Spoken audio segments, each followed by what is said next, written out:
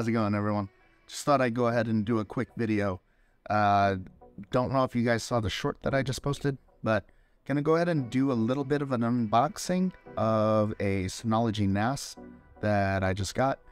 Never actually had a NAS device from Synology before, so this is gonna be pretty interesting. As some of you guys know, I really like hosting my own my own services on my servers that I've built. So this is going to be interesting, but I'm definitely going to have to try out installing Plex on it, or even MB, and see how well it does with transcoding. And so here we go. Let's go ahead and unbox this thing. Hopefully you guys don't mind the desk here. So let's go ahead and open this sucker up. First, let's see. So this is the DS220 Plus. It's only a 2-bay, should be fine. It's got 2 CPU cores, and it does have AES-NI support. Expandable RAM. From what I've seen, you are able to expand the memory, but from what I've seen, it looks like it's only able to get up to 6 gigs of memory. Right now, it comes in with just 2 gigs, so we'll see how that goes. And also 2 gigabit LAN ports, so that's awesome. Let's open this bad boy up. It's kind of weird doing this with one hand.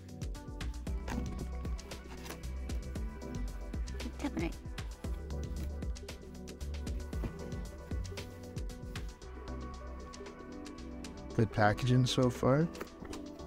All right. We got our power cable.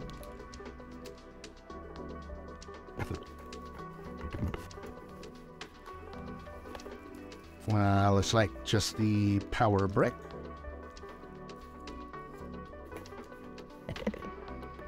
And a couple number cables. Cool. All right. Let's go ahead and open this up. Main event. Looks like you also get the quick install guide, because you gotta have that.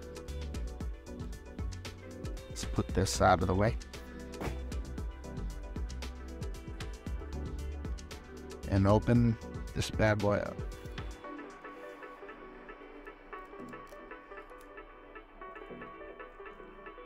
Kind of excited because, I mean, never really firsthand used one of these.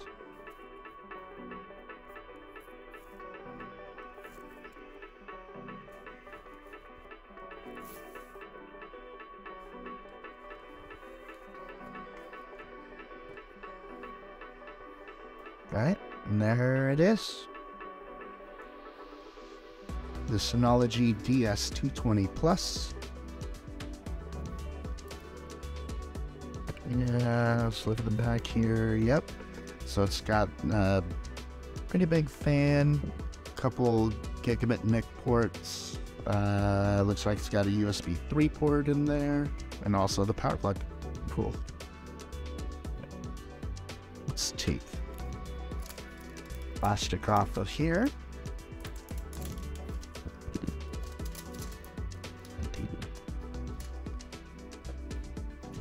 Ah, there you go. It's both as the 2 drive bays. Cool. So stay tuned for another video on that. I'm gonna be installing a few containers on there, seeing what what this NAS can do. Yeah, I'm looking forward to making that video, and hopefully you're wanting to take a look at that also. So I'll catch you on the next one, guys. Peace.